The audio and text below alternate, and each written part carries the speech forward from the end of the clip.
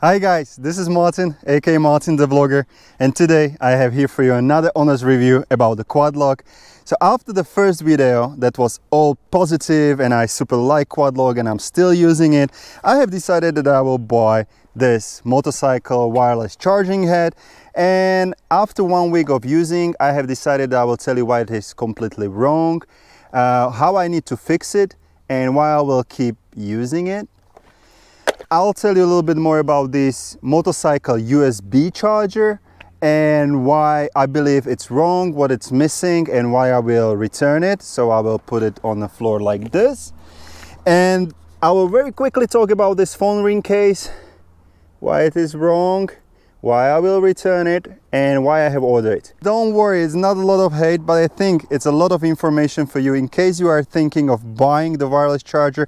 It's not the cheapest thing on the market, so think first before buying. If you'd like to find out a little bit more about the beast, in case you like traveling, have a look around my channel. If you are not a subscriber, hit the subscribe button and have the notifications on, because every time I make a video, you are always notified.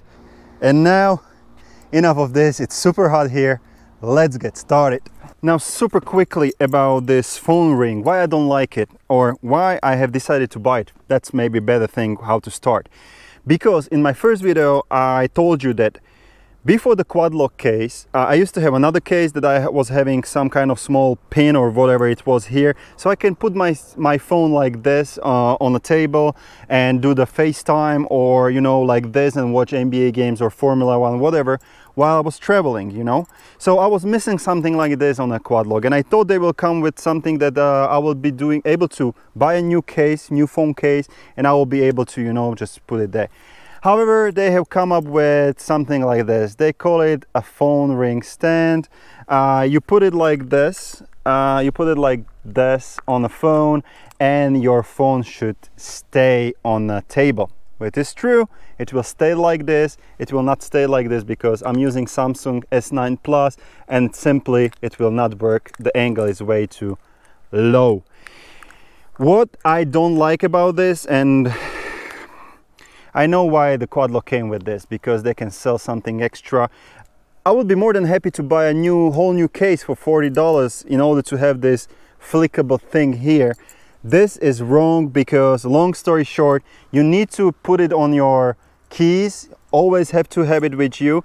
When you want to put it on a table, you need to put it on the case, have it there. And when you're going on the bike from the restaurant, you need to again take it off, put it on your key, put this here, lock your phone. And I'm losing the best thing about the QuadLock, the simplicity. So definitely not for me. Maybe you have a different opinion, maybe you have different experience, share it with me. Now let's continue with the wireless charging head. Come here. You know, most of the people don't like only bad comments, so let's start with something positive that is really there, and I like it. Absolutely what I like, it's that the QuadLock again brings some kind of shape and you know, simplicity and the look. The beast BRP Can-Am Spyder F3S, my motorbike, it's everything about the style and performance, and this here looks absolutely great. I even like this, you know, push system that I think it works a little bit better than this, you know, basic holder. So when you put your phone, you need to push it a little and lock it. When you remove it, all you need to do, have a look. You know, this is always with the QuadLock. Sometimes it works, sometimes don't. And when you remove it, all you have to do, come here. All you have to do, you just push it like this, turn it, and you're there. And that's something I absolutely like. And again, the look is right over there. What I also like, and this was really a quick test, this is not a rocket scientist, quick test how fast it can charge. For me, well, this is the test. So let's do a very quick charging test. We have like 30 kilometers to go. It's 69% battery left. Spotify is running, Google Maps is running, Bluetooth is on because I have the speakers in my helmet, Wi-Fi is on, tons of apps are on. So let's see if in 30 minutes it can do 30%. If not, you will see how many. If yes, I will tell you how fast it was. So let's go. So that means 14% of charging in like 25 minutes. Not bad. So the long story short, for me what is absolutely important, I can have all the apps on, the phone is charging, not only keeping the level but really charging. I can have my Google Maps on, Spotify on, everything is in there. Actually, because of this, I was able to remove my sat nav. So yeah, I'm lucky. I'm in Europe. I have roaming data around all countries, you know, so that's completely fine, and I can just use this. So what is wrong with it? The first thing has to do something with the design. Have a look. This is after 1 week of using. I like it. I like the color, I like the style, I like the finishing. But I don't think it's the luckiest finishing that I can come up with. Because have a look, there is already a scratch. And it's gonna be a lot of scratches there while we'll use it for a month, for 2 months, for the whole season. I don't mind to have something like this and scratched, but different finishing can be definitely a better solution. However, this is not, again, this is nothing bad. What is really bad and how I can put it into a 5 points actually. So, first point was, my first impression was wrong. I will get to this. Anti-theft solution, blue light or LED light, USB-C cable, and connection to the battery. These are the 5 points. Some of them can be fixed with one solution, and some of them don't. Let's start with the first impression and what was wrong. And it has something to do with this cable. Have a look. You see the gap there? Now, QuadLock knows that there is a problem. QuadLock knows that there is a gap between this, and this means, and if you have a look here, they tell you that it's water and dust resistant. Well, guess what? With that gap right over there, it's not water neither dust resistant, and QuadLock knows about this, and they're trying to solve it, and it's all fine, completely fine. With new products, it's completely fine that they will come up with some kind of fix afterwards. But QuadLock already knows about this. QuadLock knew about this before they were selling it on their website. QuadLock knew about it and still knows about it and still didn't say anything to the future customers on their website. And this is something I don't like. It's not honest. And this is what I would never do on my MTV online shop. By the way, I'm promoting my shop right now. Yeah. So, one thing is a positive thing, they're trying to fix it, and they will be sending to me some kind of a rubber that I can put it there. The second thing is just they're being not honest, and that's something I don't like. Let's continue with the blue light and anti-theft protection, because I think that's important. So what's wrong with the blue light? It indicates you, actually, have a look. This is how it looks at night. So it indicates you if the wireless charger is powered on or not. I don't know. Actually, it's completely useless. Have a look like what you see now, and try to imagine it's night, and then there is a light. So there are two things I absolutely don't like. First, if there is a light on my motorbike during the night, it means something is draining my battery. Am I right? Second thing is, when there is a blue light and I'm on an abandoned place like this, or you know, somewhere in a city, there is a blue light. Why? I mean, like, if somebody will go around my bike, they will have a look, how beautiful bike it is. They will see the light there. Oh, what's that? It's plugging in. You know what I'm trying to say? It's like, why it has to attract people, you know, to have a look, because the blue light is nice, but it says like maybe there is something valuable, maybe I can take it, maybe I can use it at home, I don't know. So I'm from Eastern Europe, we do not ride horses anymore, yeah, but still we have people around that like to take some things from your own properties, you know. So that's why I don't like, two things why I don't like this right over here. Now, coming to the anti-theft protection, this thing cost $100. $100, and it's not only $100. Actually, this is another point. I don't care about the price tag. You can put whatever price tag on your product. That's all fine. But this one is not only $100, because you need to buy a holder for it. You need to have a case on your phone. So altogether, it's like $200. That's a different story, right? Just saying.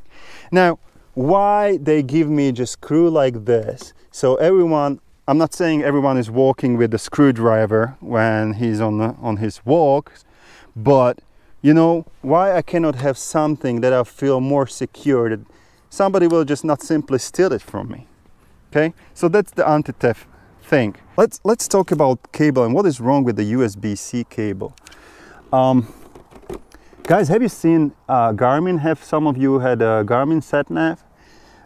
Do you know how they charge the sat-navs? Like, they have a plug-in for USB and you can charge your sat-nav via the USB, but the primary thing is there is a special connector. That's how the Garmin charges their sat-navs. Me having connector here, that means even if you will come up with whatever solution, if you have a naked bike like this, and if I'm hit by a really big storm, it means that there is a slight chance that the water will go in. And that's why I think that somebody who was designing this was not real motorbiker. Because if you are, you would come up with the solution that it will have a fixed cable going from here all the way up or all the way down to the battery port.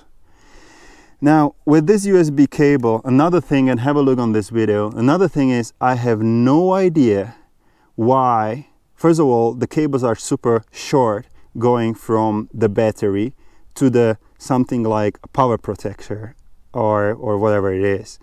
But why somebody has put there a female USB plug? Like, do you really think somebody will be charging something in there? The USB connectors are not really suitable for riders because our bikes are shaking, our bikes are running in a high revs. So there is another thing that can go loose that I will need to search later in case the charger is not working. So this is something I absolutely don't like. Another thing, and I really think how it can be solved, everything that can be solved, it has something to do with the light and you know, the wireless charger being on always.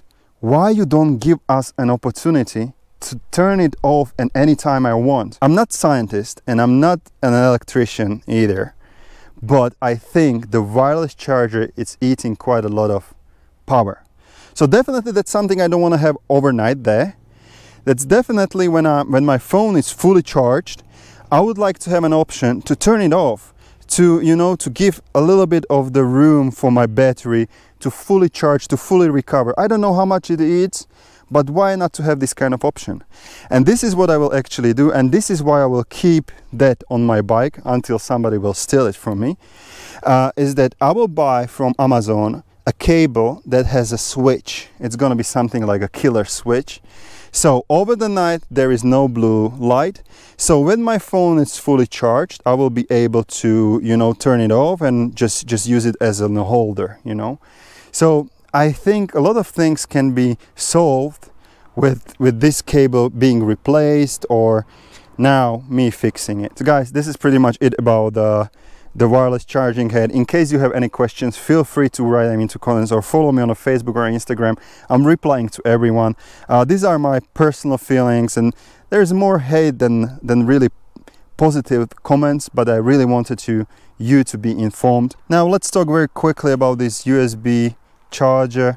Why I don't like it. I just have had a very quick look and I wanted to really do a comparison side by side, because this is only $40 and I wanted to know if this would be really something that I might use and return this one, but I don't think so. The reason for that is, and again, I don't know what they've been thinking of, and maybe I'm wrong. Again, I'm not an electrician, but what you see here is that there is a USB female, I guess it is, or male. It's a male, right? Anyway, so this is the USB, and it's designed that it will go on your, where it is. So it's here. So how it's designed, you will just put it there and you will have the USB charger. Now, sorry if I'm wrong, but it's designed that it will be on my bike. And maybe I'm super wrong, but what if there will be a rain?